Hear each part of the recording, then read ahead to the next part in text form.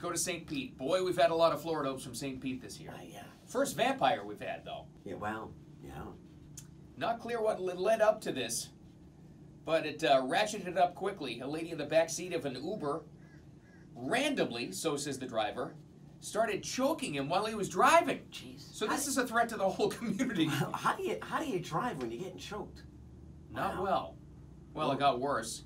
Managed to pull over without crashing. At that point, she climbed forward into the center console, made it into this right there beside him, Oh my goodness. and then sunk her teeth into his neck. Oh my God. He's trying to call 911 the whole time. She knocks the phone out of his hand. Oh my God. Keeps attacking him. This poor guy.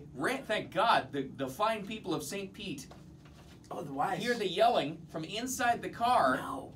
and they break it up. Wow.